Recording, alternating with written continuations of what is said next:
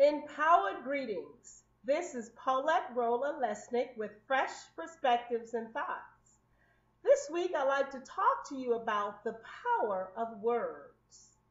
Last week, I didn't have a voice. I had to think carefully about my words because they were few and far between when they did come out of my mouth. Words, they're so powerful. They can be destructive or uplifting, encouraging or discouraging. How are you using your words? This week, I challenge you to use your word in the most positive way. There is death and life in the power of the tongue. We can choose to use our words to destroy ourselves or destroy others. Or we can choose to use our words to bring life to ourselves or to others. Paulette, how are you using your words this week? That's a challenge to me. And I ask you, how will you use your words this week? The words that we say, they come out of our minds, they hit the atmosphere, and they actually create our universe. We actually create our world with the words we say. How often have we said to ourselves or said out loud, I feel sick, and you begin to feel sick. Oh, I feel so tired, and you're tired. Be careful of the words that comes out of your mouth.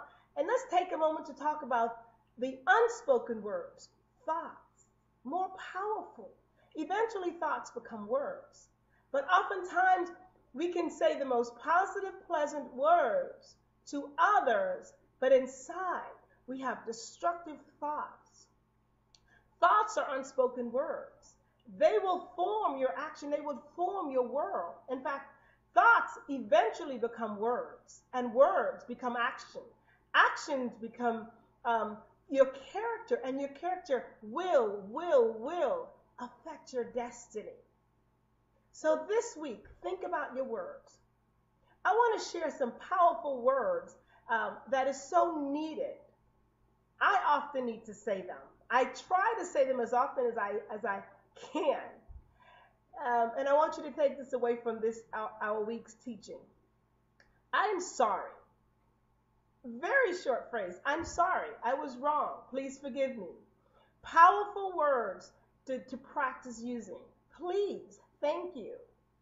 Those are words that you can begin with. So this week, as you go about your work routine, church routine, school routine, your day-to-day life, I encourage you to use your words in a positive manner. And if you find that your words are bringing death to your situation, death to your life, I want you to begin to speak positive words about yourself, to yourself, and to others. If you're in a situation that's going way haywire and not the way you want it to go, I want you to remember, I'm sorry, I was wrong. Please forgive me, even if you're not. When I was younger, I remember words, I didn't care much about the words I said. If it came in my mind, it came out of my mouth. I would just spit it out without stopping to think.